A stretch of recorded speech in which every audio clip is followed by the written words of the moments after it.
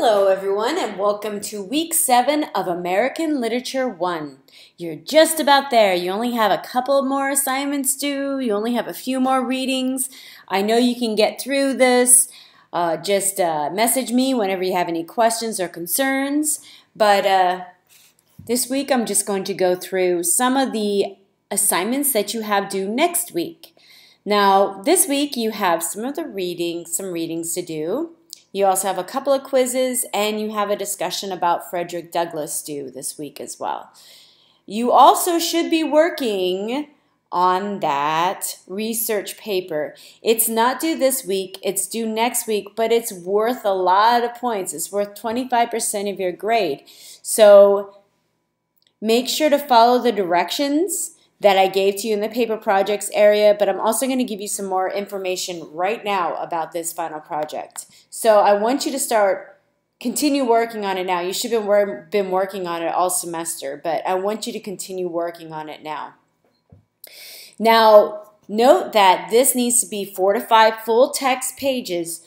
Don't adjust the format in order to meet this page requirement, because I'll just fix your format and then take off for formatting plus the length. So make sure you meet the length by properly formatting your essay. Don't do extra spaces between your paragraphs.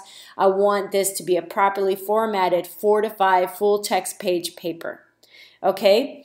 Note that you need to cite from the original source, the primary source, and then 3 additional critical sources. These critical sources may not be any of these right here, and ones that are similar. So I don't want to see schmoop. If I see schmoop, I'm going to be really upset. I will not be happy. I don't want to see spark notes or cliff notes or any of those sources in your essay.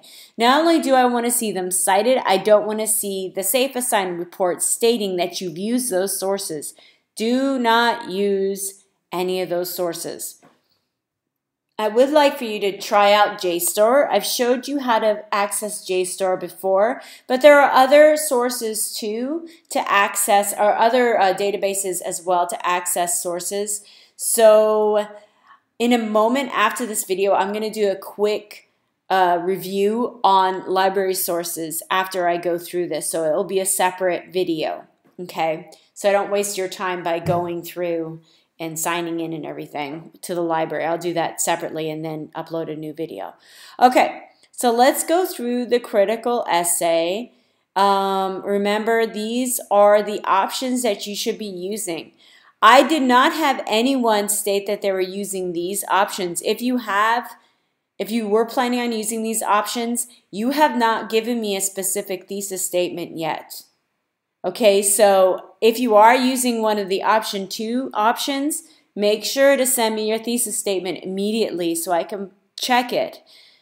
Okay, most of you are using these sources. Now, I want you to cite from the original primary work. So if you're using Whitman Specimen Days, I want you to cite from it. I want you to cite from Poe, Irving, or Melville. I want you to cite specifically from the primary source. Prove to me that you've actually read the source. You would not believe how many papers I get where I think to myself, I don't think this person has ever read Emerson or Douglass. And that's frustrating. I want you to read the work. If you're going to write on it and I have to read your essay, please read the work. Okay? So that's one thing you have due this week. So you have a 4 to 5 full text, next week, 4 to 5 full text essay, cited MLA style, and you're going to use secondary sources that are scholarly that you're going to find in the databases or through Google Scholar. And you are not going to use any of these other sources. Okay?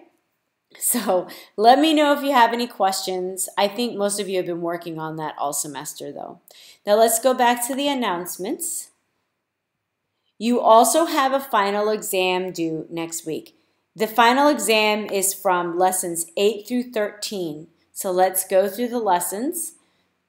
So it's everything that follows the midterm and thesis statement lesson. So you got the early romantics all the way through Lincoln and Whitman, and all of these will be on the final. Now you have a pretty good idea of what the final is going to be like because you saw the earlier midterm. The final exam is very similar, and the final essay will test your knowledge of the readings. So make sure you do the readings. Some of you, I think, have been skimping on the readings a little bit from what I saw with the midterm. I really want you to prove to me that you've actually been doing the readings for this course. Okay, there's not much here. I want to focus more on the second essay, which is helping you find sources. So I'm going to stop the video for now, and if you have any questions or concerns, please send me a message.